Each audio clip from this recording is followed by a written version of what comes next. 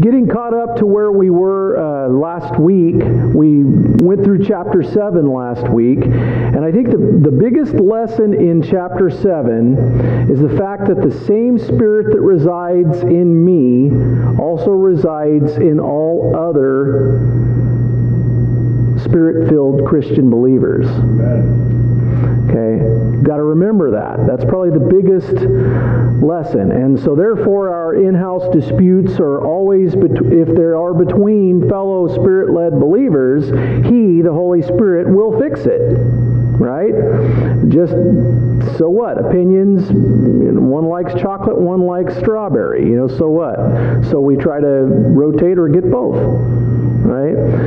Not a big deal. But if it's not being fixed, then somebody is not listening to the voice of the Spirit. And I challenged each of us at the end of last chapter, is that other person you? Or is it somebody else that's not listening to the Holy Spirit? So, always remember to ask yourself. So today, going into chapter 8, then Paul is going to continue on with the lessons that we have for those people and for us, the Californians as well. So, chapter 8, verses 1 through 3. And now, brothers, we want you to know about the grace that God has given the Macedonian churches. Out of the most severe trial, their overflowing joy and their extreme poverty welled up in rich generosity. For I testify that they gave as much as they were able, and even beyond their ability. Okay, so first, Macedonia was what they called the northern Greece region in those days. Achaia was the southern Greece region where Corinth was. So it's kind of, I don't know, like counties or whatever, and we're in this, Achaia is down there in Corinth. These guys, they're in the southern region, the southern county, and then Macedonians, the guys up to the north of them. So even though they were not very far away, there was enough distance that they had much different economies. You can see that in northern and southern California, I think, as well. The economy is different between the two. So anyway, and as the southern economy was doing very well. The northern economy wasn't so much. They didn't have much. The people living up there were very poor economically. And while in Corinth, in the south, because of its location as a trade hub, it was always a bustling, wealthy economy. So there was always plenty down there. So that's what we had to know of the time. The churches up in Macedonia had experienced and displayed God's grace through their generosity.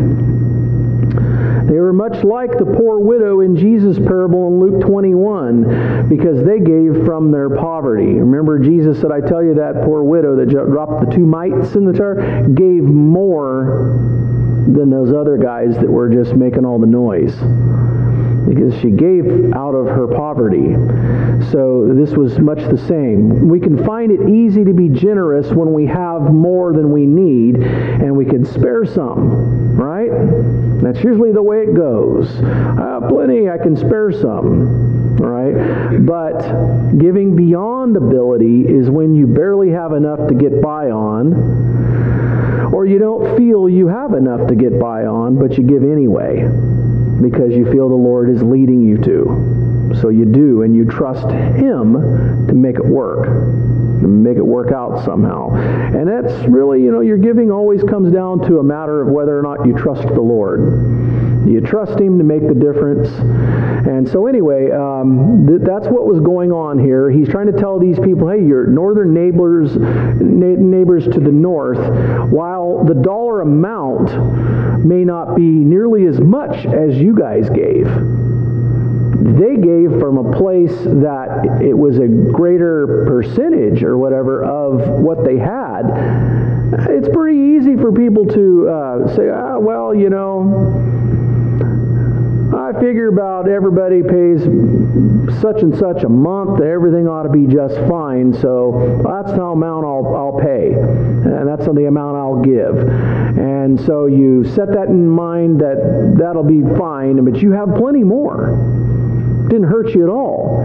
Someone else, in order to give that same amount, they're worried about whether or not they're going to get by, right?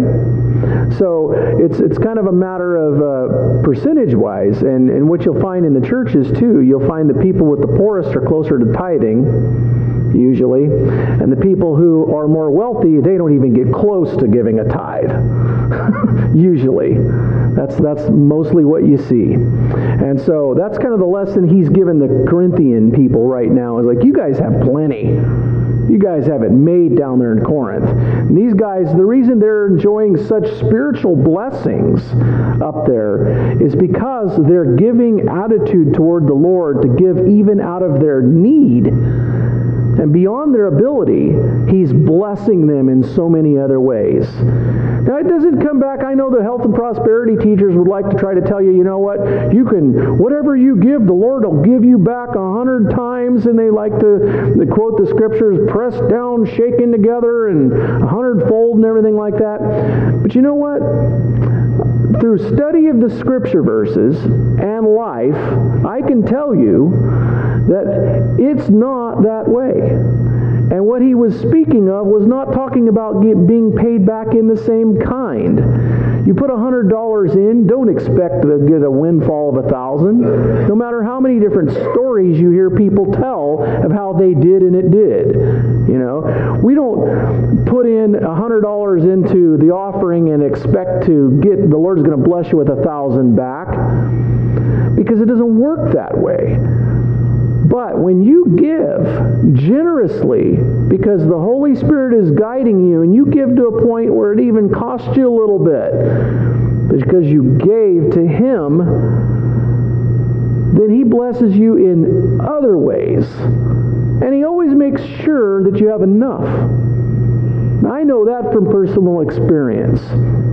When I decided I'm going to take tithing serious, and I'm going to actually do that, ever since then, I've always had enough. There's always been enough. There have been times when there have been excess, and I've had extra, and then I see, oh, it's the reason I have extra is because someone else has a need and I need to help them. And that's the way it works out. And I have the ability to give and help them in that need. And guess what? I always have enough to get by. And it doesn't matter what the dollar amount is. It's the principle behind it at that. As long as you are being faithful to what the Lord is leading you, He takes care of you. And when it comes to a point where you give even out of your need and out of not understanding how it's going to make it, but you give it to Him anyway, He blesses you because you trusted Him enough to go ahead and trust Him and do it. Not knowing how it was going to work, but you trust that He will make it work out. And in that, you're blessed in many other ways. And there usually always is enough for all of your needs, and then some. And there's extra blessings in other ways. Now, what Paul is talking about here is that they were blessed in spiritual ways. They gave out of their most severe trial they're going through, but their overflowing joy. Even in their extreme poverty, they were a happy group of people up there. They had joy. Now, when there's a joy unspeakable, it's full of glory. Have you heard that one before? When the joy is unspeakable, you don't understand why you even have you ever had that? You ever had joy and you look at your circumstances and you say, I don't even know why I'm happy. There's no good reason for me to be happy right now. Things around me are pretty much dead, right? But yet, for some reason, I have some happiness. Now, you might say, like me, well, usually it's the other way around. I look around and I ought to be happy, and I'm not, and I don't know why. Yeah. Well, there's a correlation between the blessings that we receive and the way we're willing to trust the Lord in all things. And and the blessings are not always of same kind. When we give monetarily, we don't always receive back a great blessing monetarily, but we will receive a blessing back one way or another. And that's the principle that Jesus was teaching about the poor widow and the other parables about how when you give, it will be given back to you, pressed down, shaken, and 100-fold. It's not talking about the same kind. It's talking about just blessings in general. And Paul is telling the same kind of lesson here to the Corinthian church when he speaks of the Macedonians to their north. So, all right, let's go to the next few verses there. Still talking about them. Entirely on their own, they urgently pleaded with us for the privilege of sharing in this service to the saints. And they did not do as we expected, but they gave themselves first to the Lord and then to us in keeping with God's will. See, notice the grace displayed in a spirit of generosity.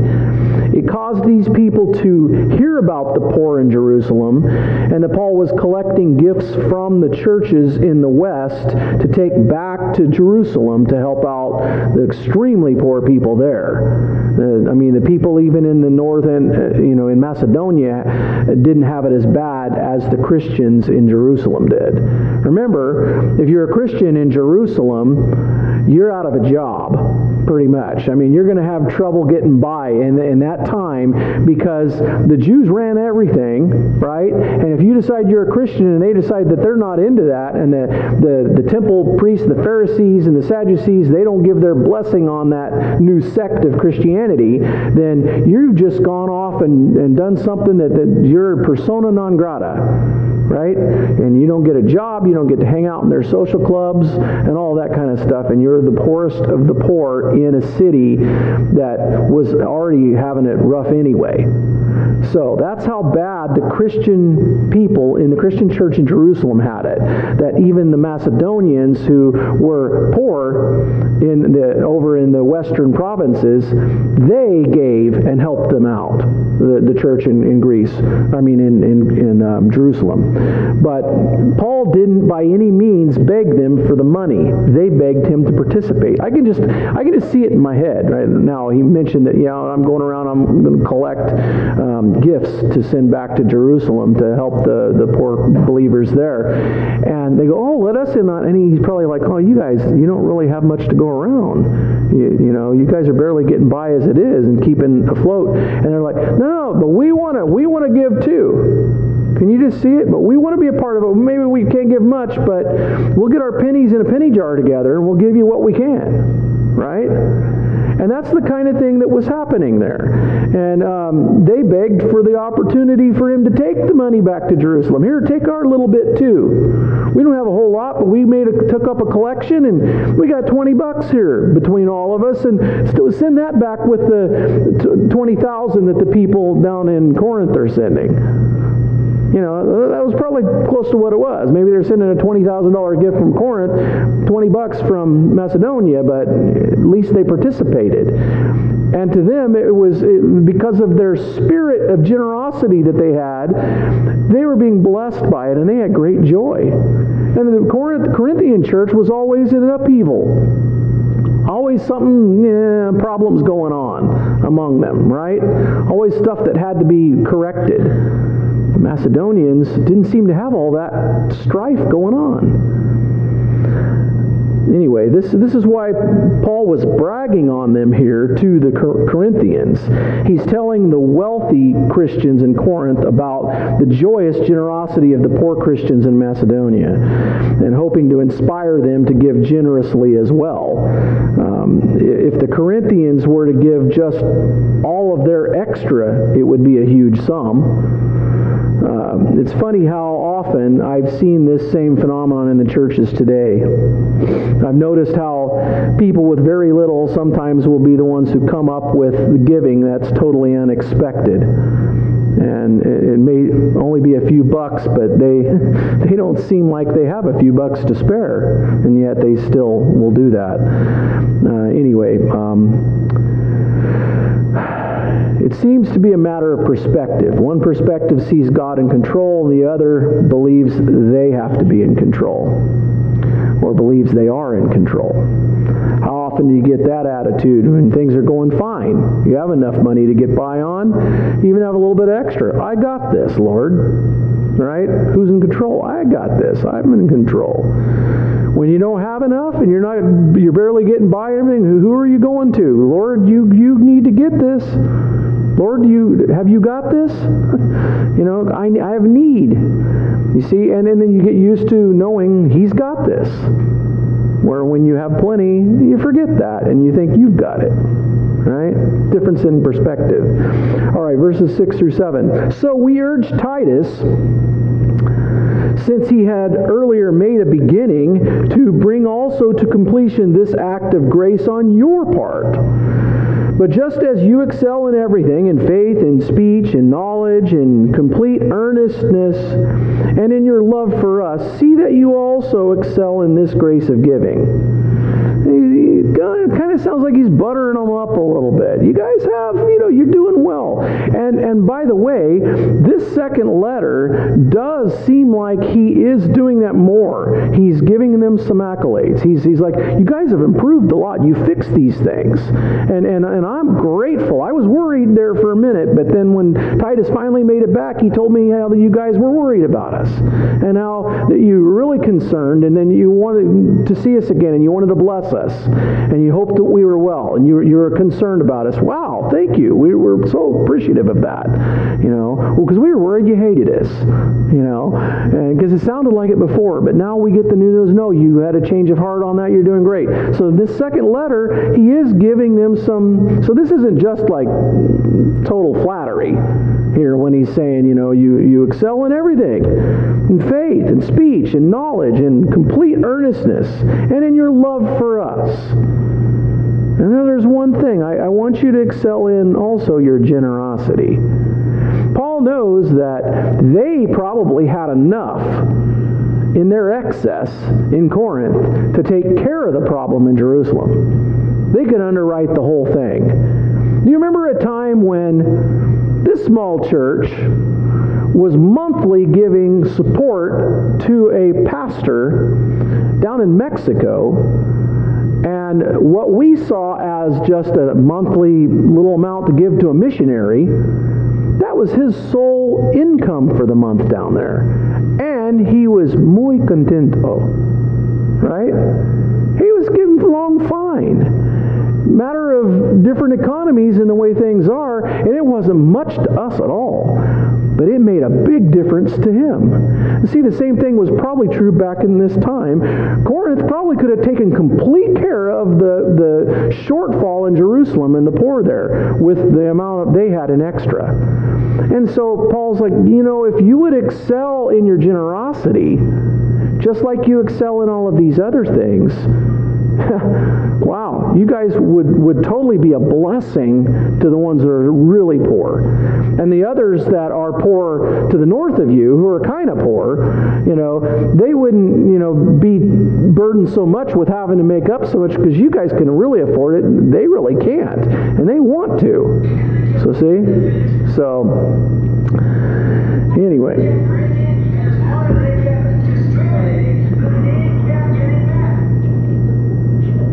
Got a little competition going there, huh? So, anyway,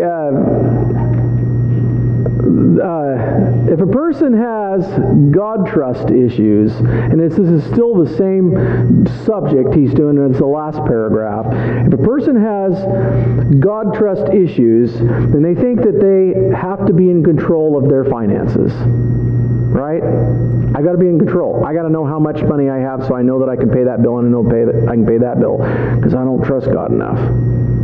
God trust issues, right?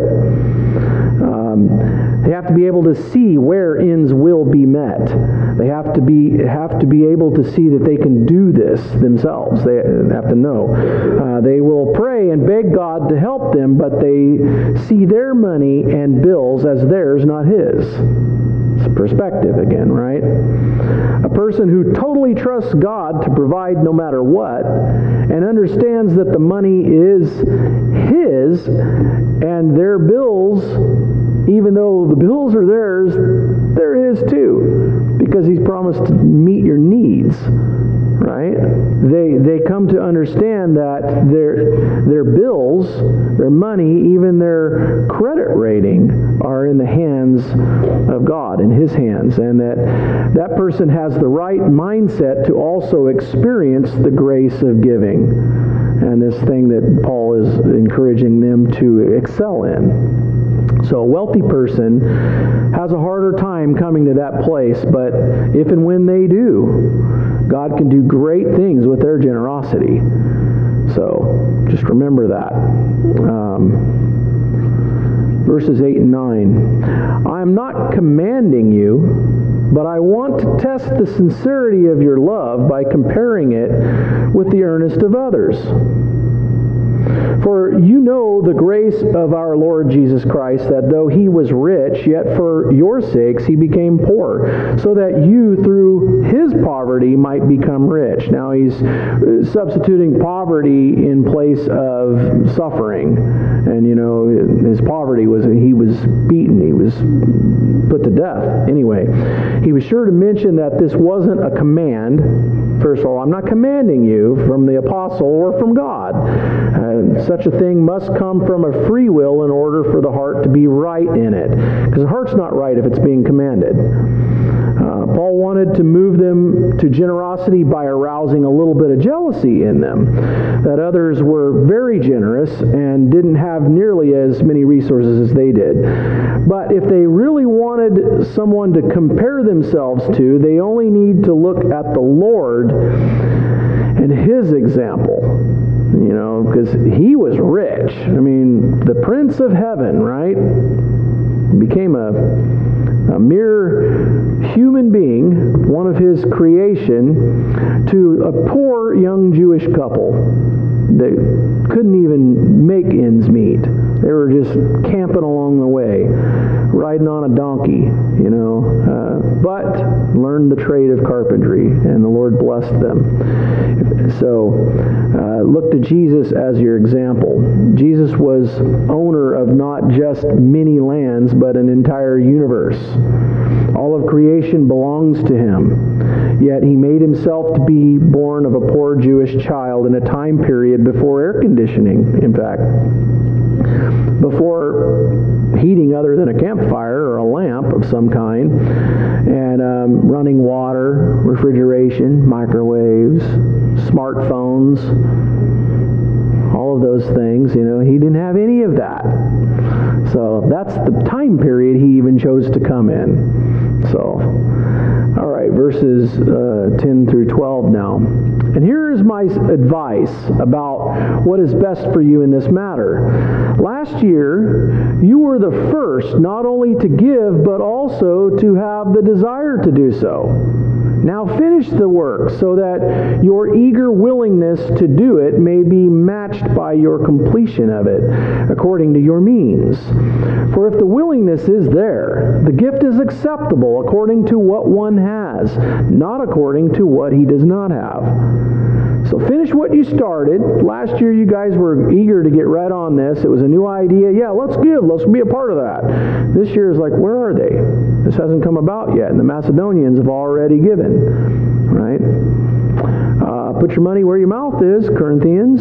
That's what he's saying here. It's like when you go to an inspirational event and you say, I'm definitely going to go again next time. Right? Camp or a retreat or something. Very inspirational, and you were there and you're glad, and I'm going next time. By the time the next year rolls around, you forgot all about it. You hadn't put aside any money. You didn't have the money for the $120 it is for the retreat or anything like that. I just can't go and everything. But boy, last year when you got back, it was like, I'm going all the time from now on. Right? So anyway, that's kind of the idea that they seem to be displaying here. They just don't feel it anymore. I don't feel like it, like I did last year when I came back. So Paul's confronting that problem. Follow through with what you said you'd do, he says. God evaluates the acceptability of our gifts on a couple of factors, and Paul is bringing them out here. When our giving is acceptable, it is exchanged for treasure in heaven. Now remember that.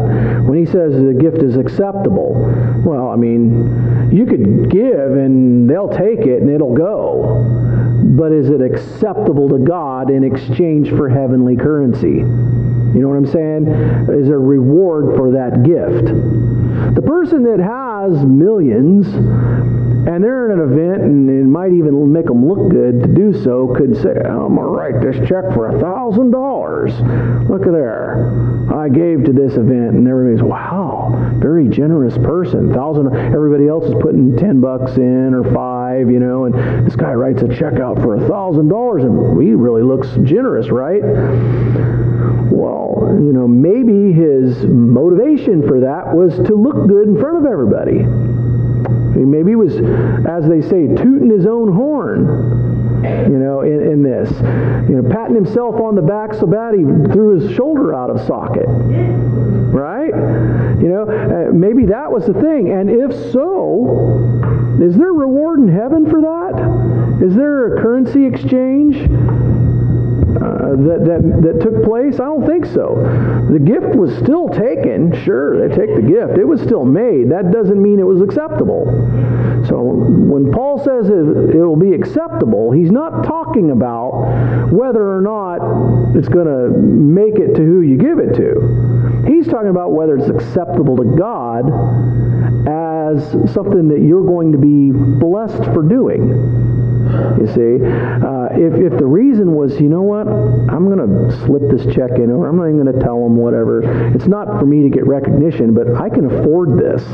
These people are giving, and I feel like the Lord's saying, I need to give generously. So I'm going to do this, I'm going to slip it in there and everything, and that's it. That's all I want to hear about it now. It's done. I was obeying the Lord, right? Being generous because I was moved by the Spirit to do so. So I did. Put it in there. And have you ever done that? You ever been in an experience like that? The Holy Spirit just moved you and you just gave and did? I have. And it wasn't for recognition. Didn't even want people to know. It was just, I'll put that in there. I'm going to just give to this need because I can. I know I can do this. The Lord has blessed me. I can do that. I'm going to give there. And no. What I'm telling you is that was rewarded in heaven. Even though it was not something that really cost me a lot either. I mean, it wasn't out of a deficit. It wasn't like I wasn't going to be able to get by because I gave that. I still was able to get by. But it was because I was giving from the right motive and the right nature. So the gift is acceptable to God as far as that exchange for heavenly treasures. Your treasures on earth, convert them into heavenly currency every chance you get. You know, that's the only way you can build up your bank account in heaven. You can exchange the currency you have here for that. So anyway, God evaluates that acceptability by these couple of things. First, it's willingness. Is the heart right? If the heart isn't in it, the gift is not acceptable. I'm giving this because I feel like I kind of have to. The person next to me, you know, we live on the same street, drive the same kind of car, and they just gave something like that. Well, I better too, because I got to keep up with the Joneses, right? My giving has to look as good as them, otherwise I don't look as good as them. I have to make sure everybody knows I gave just as much as Jones did, right? Is that an acceptable gift? No. It wasn't out of a real willingness. But the willingness that was there to Jones, he just wanted to, you know, that's acceptable to the Lord. I don't know. I'm just picking on the name Jones here in case. It could be whatever name. When you give reluctantly or under duress, the gift isn't acceptable for transfer to heavenly treasure. That's what Paul's trying to tell you. Any gift in any amount that is of a willing and eager heart is acceptable. Even any gift in any amount, if it's come from a willing and eager heart, it's acceptable. might even be more acceptable if it really cost you something. You see, but it is acceptable. So the other factor is the amount. How much are you giving? And I'm not talking about, what the dollar sign is. It's how much of what you have are you giving? How much does it cost you, right? If you have $1,000 and you give $500 of it, and you don't know how you're going to get by, but you did because you felt like the Lord was leading you to, and you did in it, and it cost you something, then not only was it acceptable, it's also going to be greatly rewarded because it came out of a need, because you needed that. But you're going to trust that the Lord will make up the need. I won't be able to do the things I wanted to do because I spent that on that, but that's all right. I'm going to give to it anyway because I know the Lord will make up for that need. Now it just went to a second level. That's level 2 generosity right there. It's the level that goes into the fact that you don't know that you're going to get by now. You had $700 worth of bills and you just gave $500 away and you only had $1,000 to start with. Now you've got $500 and still have $700 worth of bills. Where's it coming from, right? I'm just picking numbers out of the hat here. I don't know that they even matter to you, but put another zero on it if it helps, or take a zero off if it makes more sense to you. I don't know, but whatever works. So God never wants you to rob one to give to another. That's the thing. I owe this guy this money. I've got to give him that money, and so I don't give him his money. I rob from that. That's not what he's wanting. That belongs to somebody else. It's not even yours. So don't rob from Peter to pay Paul, right? But when it comes down to, okay, I paid Peter and I paid Paul, and how much is left for me? That's not going to be enough to get by on. Well, good. Now you have to depend on the Lord to help you get by the rest of the way, right? So when it comes to obligations and bills, pay your bills. It always used to irk me when we have to decide, some people have to decide whether or not they're going to pay this bill or going to pay that bill. No, you have an obligation. You have an obligation to pay that bill, so that's not even up for discussion. It's owed, right? Anyway, it's beyond that where we're talking. So, this principle is that a small gift from one who doesn't have much may transfer in heaven to as much as a large gift from one who has tons. Or it could even be more heavenly currency. You see? So, in God's economy, things work a little differently than the world's economy. I think we all get it. Am I kicking this dead horse long enough here? You get what we're talking about. All right. So the poor widow in Luke 21 gave 2 cents. She gave more than the rich men around her who gave more money, but it was because it was all she had. And that was the difference. The acceptable amount is according to what you have, Paul said. It's according to what you have. It doesn't matter what the numbers in it are. That's not what matters. Verses 13 to 15. Our desire is not that others might be relieved while you are hard pressed, but that there might be equality. At the present time, your plenty will supply what they need, so that in turn their plenty will supply what you need. Then there will be equality, as it is written, he who gathered much did not have too much, and he who gathered little did not have too little. So Paul was not collecting gifts to send to Jerusalem so that the Jewish Christians in Jerusalem there could live in luxury at the expense of the others living in poverty. That's not what he's doing. He wasn't meaning for those with little to give to those who already had it better than them. He also wasn't talking about a form of socialism or communism, right? The redistribution of wealth.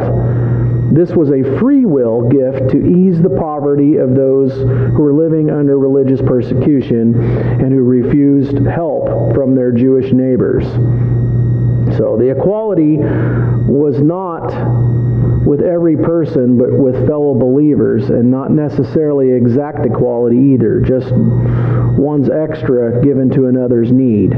That's what we're talking about. So, verses 16 and 17. I thank God who put into the heart of Titus the same concern I have for you. For Titus not only welcomed our appeal, but he is coming to you with much enthusiasm on his own initiative. Titus had become a very important man of God in the mission field at this time. He made a lot of runs between the apostles and between the different churches, and he was even assigned the duty of appointing elders in the towns on the island of Crete. So Titus had become someone that was at near the apostle level himself. So Paul was acknowledging Titus' calling as a minister and an overseer over ministries. So Christian leaders sometimes have a great privilege of seeing some that they have helped guide into the ministry, catch the vision from the Holy Spirit themselves, and take off with it. And that's pretty cool when you see that. When you help to guide somebody else in the ministry, and then you see them catching it from the Holy Spirit themselves and taking off with it. And that's a great privilege. And Paul is being blessed. There's a blessing that you couldn't buy.